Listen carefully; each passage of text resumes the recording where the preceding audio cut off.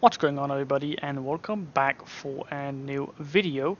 Today's video is going to be a little bit different, and I do this video here because I've actually seen a lot of people in my faction actually lacking out because of this, and to be honest, there's no need to lack out because of this, because it's something that can be easily fixed, and that is light up data. So light up data is basically whenever you break a block, it comes light all the way down, and it has to update all of those blocks down there. And then whenever you try to push it back, you lag out for like 2 seconds, and then you're back into the game. As you see on the firelight there, you see me lacking out. Now, this is something that can easily be fixed by something called a light updater. So if I go ahead and click L right now, it says Sky Lightning Updates are now disabled, meaning I can break blocks, I can place blocks. There's no difference. As you see, it probably, like the server itself, actually lags out a little bit.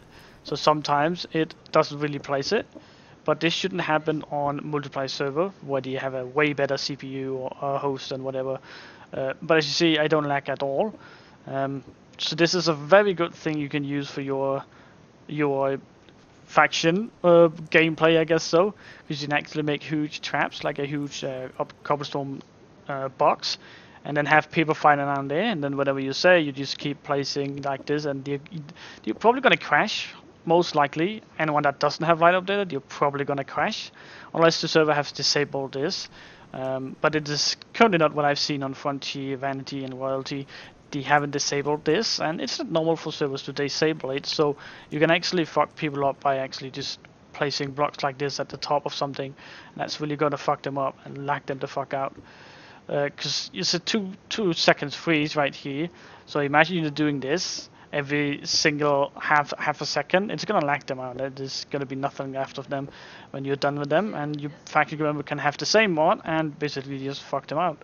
But that was kind of the little thing I wanted to show you. I'm gonna go ahead and show you how to download it as well, so hang tight. So before you install any mods at all, what you want to do is that you want to close down your Minecraft like this, so you have no Minecraft running down here.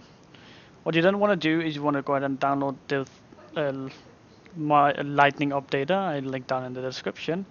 Now, before you can make this work, remember you need lightloader 1.8. I'm pretty sure there's a lightning fix for 1.7, but you have to search for that yourself. I could only find the 1.8. Now, lightloader is basically a plugin you use with Forge and Optifine as well. And of course, you won't have a mod folder without a Forge, and so on and so on and so on. But the first thing you want to do is you want to run down here. Then you want to find %appdata%, click OK. Then you'll see this here coming up. You want to find your .minecraft.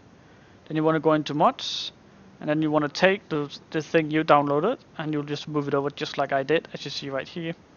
Now, it works perfectly like this because it has .light mode right there in the name, meaning that the light loader will know that any file with name .light mode will actually load with the light loader. So that's why it will quickly detect it, and it will load it up with your light loader, and it should work just fine. Now, if you're still a little bit confused how to get a mod folder and how to get Forge, Optifine, and so on, go ahead and leave a comment down below, and I will try to help you out in the next video if you guys want to see that as well. Now, before I end off this video here, I quickly want to show you guys how to change your gamma. Now, you want to go into your .minecraft, where you have the mod folder right there. We don't want to go into it at this time here. We want to go down, and we want to find options.txt. Right here, you'll see that the gamma on my gamma is 1000, meaning that I will never ever be able to see darkness in my Minecraft. If you do exactly what I did right here, you will never ever see darkness in your Minecraft as well. Now, that is just about it for this video here, guys. I want to thank you guys for watching this video here, and if you enjoyed it, remember to like this video here and comment down below if you have any questions, or if you want to see me make a guide on how to get Forge, lightloader, and Optifine running in one client or whatever. Go ahead and let me know down in the comment. But as always, guys, remember to subscribe to my channel. My name is Dexter, and I'm out.